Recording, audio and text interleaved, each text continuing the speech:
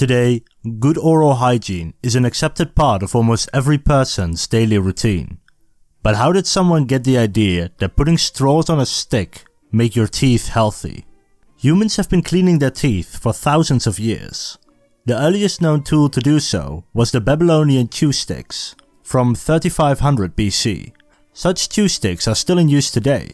In fact, it is an important practice in the Islamic world where it is considered a pious action, where it is used for various moments such as before praying, traveling or sleeping.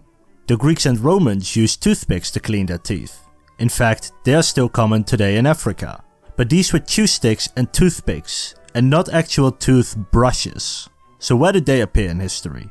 They were first invented in China in the 7th century and were made from coarse hairs of hogs living in Siberia and northern China. These hogs evolved very stiff hair in response to the harsh climate, yielding sturdy bristles. Tiny holes were then inserted in a bone or in bamboo. Then the hairs were inserted in those holes and could be used similarly to how toothbrushes are used today. The toothbrush eventually made its way from China into Europe 1,000 years later. But the English found the hog hair too rough. And while toothbrushes were being imported from China, most people cleaned their teeth using rags rolled in salt or soot. But for the next revolution in toothbrush technology, we have to go to prison, to a man named William Addis. Born in 1734, he sold finished paper goods to London's booksellers. These booksellers were not only the main supplier of books at the time, but also of medicine. In 1770, Addis was thrown in prison for inciting a riot. There he was, with plenty of time on his hand and a foul-smelling mouth. So Addis decided that a rag was ineffective. He got a bone left over from dinner and drilled small holes into it. In the holes, he inserted bristles, much like the Chinese, which he got from a sympathetic jailer. And so Addis created the first modern toothbrush. At first, he only used the toothbrush for personal use, but in the late 18th century, people started eating more and more refined sugar. And as people ate, their teeth decayed. The only cure was to remove your teeth. And so Addis saw potential in the market, and he showed all his clients the toothbrush and made a small fortune. Addis' enterprise grew into a prosperous business, earning him a fortune. And upon his death, his son took over, and to this day, his company still makes toothbrushes. But now under a new name, Wisdom Toothbrushes. And they produce 70 million toothbrushes per year in the United Kingdom.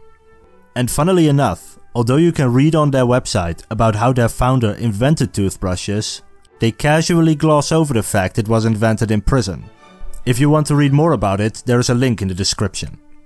But the next big innovation in toothbrush technology took another 100 years. But it was the revolution which saw the rise of the toothbrush we use today. You see, up until the 20th century, bone and bristle remained the primary resources of a toothbrush. But everything changed with the invention of synthetic fibers such as nylon. Nylon was far less likely to grow harmful bacteria than traditional animal hair and far easier to use. But a toothbrush still had one major flaw. It was difficult to reach the back teeth, so the bristles were placed on an angled head. Then they concentrated the bristles more closely to clean each tooth of cavity-causing materials. The outer bristles were made longer and softer in order to better clean between your teeth. And now we have arrived at the modern toothbrush. From chew sticks to prison to the synthetic toothbrush we use today. If you liked this video, please give it a thumbs up. If you've ever wondered about other medical history, watch my video on the history of amputations. My next video will be a continuation on the Dutch dike building episode and talk about the Dutch land reclamation projects. If you want to see that one and videos like it when they come out, press the subscribe button. I make new videos all the time.